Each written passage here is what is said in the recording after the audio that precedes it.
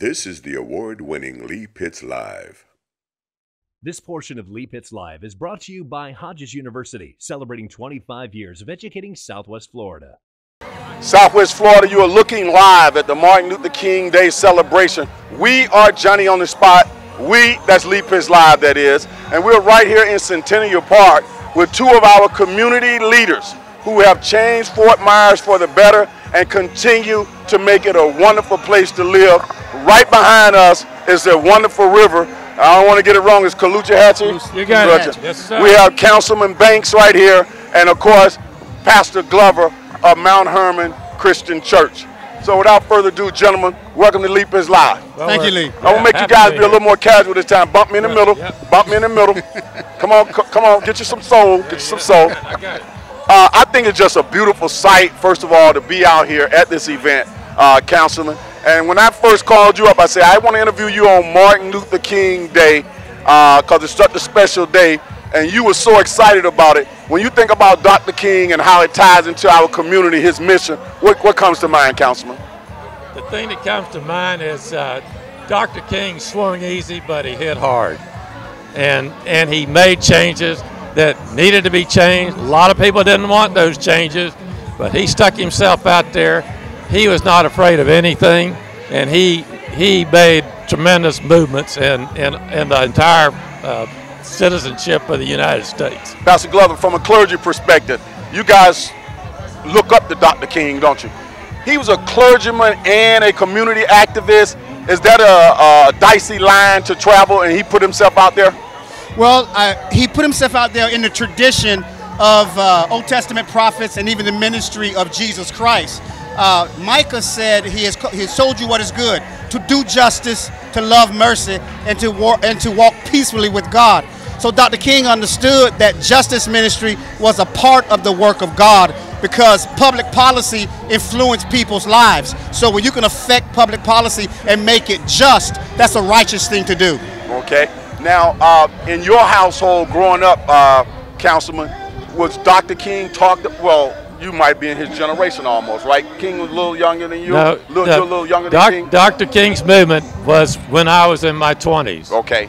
And I'm ashamed to tell you, I came from a bigoted Central Florida county. We were awful. We didn't know better. We were awful. And it took me a good part of my earlier life to realize how important Dr. King was to all of us being here he could have done that in a militant fashion, and we'd had the biggest mess in this country forever. And he didn't do it that way. Now, when you look at the progress for the city of Fort Myers and how it's such a diverse city, particularly with East Fort Myers, and then you got the McGregor area over here, and people are all coming together in this one park, how does that make you feel as a city councilman in terms of progress? I like it. What really hurts is every night I go to I'm thinking about what can we do about black-on-black crime. I think about that every night. I say in my prayers, help me figure out. And the other night I figured we need another Dr. King to come and handle that situation. I'll let Pastor Glover speak to that. He said he's still concerned about black-on-black crime, and we need Dr. King to come and handle that. You our Dr. King. I know it. Figuratively speaking, tell us some things that are happening to bring the community together and reduce crime. Well, crime is not an isolated issue. It's tied to other things that ail our society.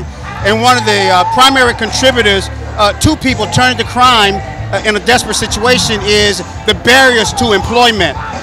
So I think one strategy is to begin to remove those barriers to employment, and when people are employed, they will work.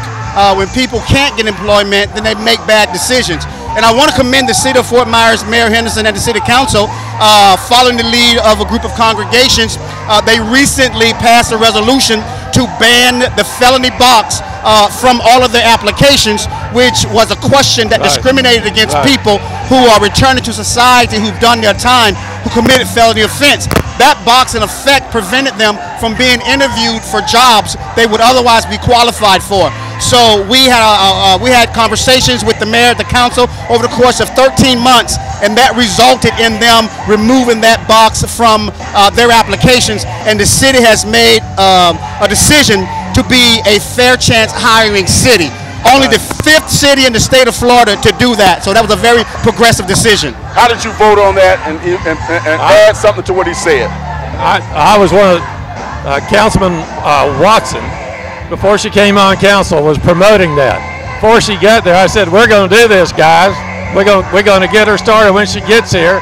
And then she cleaned it up, got it done when she got in. And so I voted yes. I voted yes on day 10 before 0. When we talk about the redevelopment, and tell us about some of the things that are hot on the city council's table right now in terms of revitalization of our community. What are some projects you guys are looking at right now? Well, the greatest project downtown is that hotel down there that's getting cleaned out and gutted. That thing's been an albatross for the longest time. The old Sheraton? The old Sheraton. My goodness, what a mess. Guys doing it, and great thing about it, it's not cost us anything. The new hotel, that's going to happen whenever it happens. And then we're sort of done, and I want to see us reach out to the entire town and start figuring out the things we're going to do.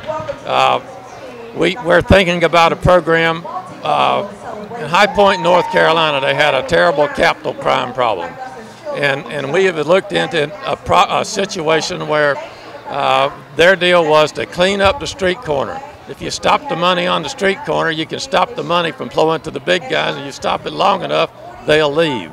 And the community got behind that.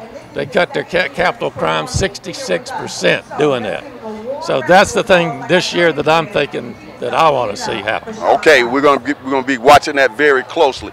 Now, there was a time when black people couldn't even come downtown Fort Myers. I understand. See more all the time. I see you here today. Politicians. I got them both. But I said that to say that when you see all these black people downtown right now in the city of Fort Myers, I'm gonna get both of you to speak to. How does it make you feel in terms of unity?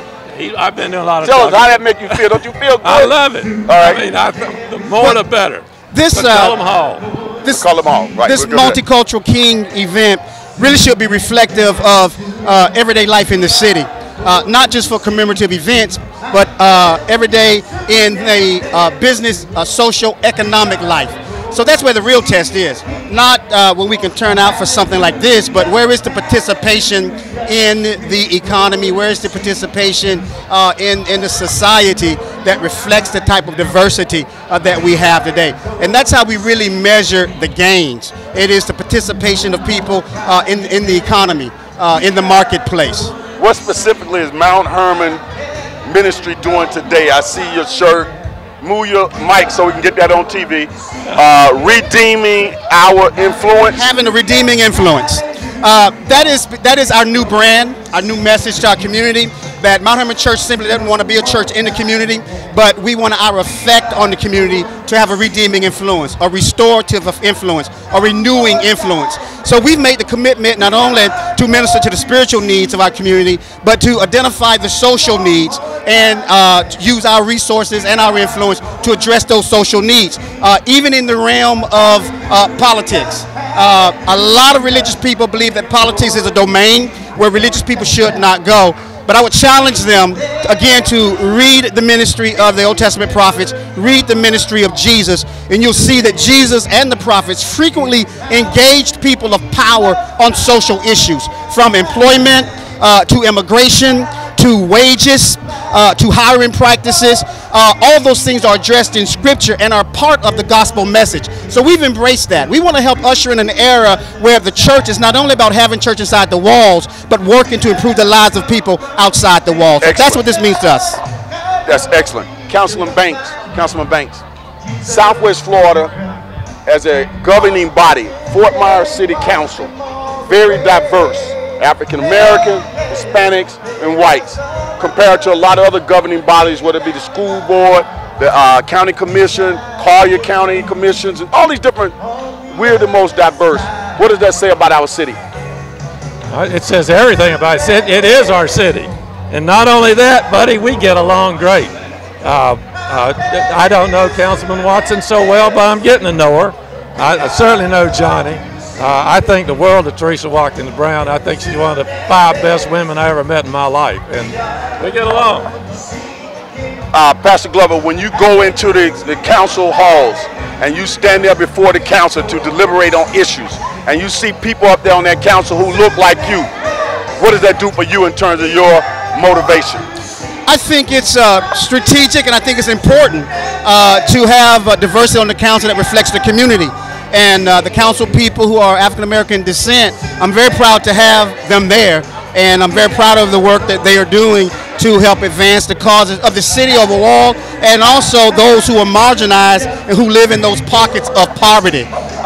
So I like what Councilman Banks just said in reference to the council working together to improve the quality of life of all of the city, because we're one large community. What happens in one part of the city affects what happens in the other. None of us are an island unto ourselves. The issues that happen in one part of the community affects the whole city. So we want to move in a way to pull the city together to address all of the systemic issues that would make it a less desirable place for people to live. Great. Councilman Bank, final comment. Yes, You were about to mention McCullen Hall. Go ahead and elaborate on McCullen Hall, located on Martin Luther King Boulevard. We're getting there. We spent a lot on it. We all want to see it done. I read a book last night, and it was talking about African Americans in World War II, which was not a pretty picture, but it had a picture. It said McCullum Hall. McCullum Hall was the USO Center for African American officers and enlisted men at Page Field and Buckingham Airport, and I really didn't know that. It's just more. Outstanding. More. Well, folks, that's the kind of information you get on Leap Is Live. Councilman Banks, Pastor William Glover. Good to get both of you here on Martin Luther King Day celebration. Thanks for joining. Lee. Good to be here. We'll be right back.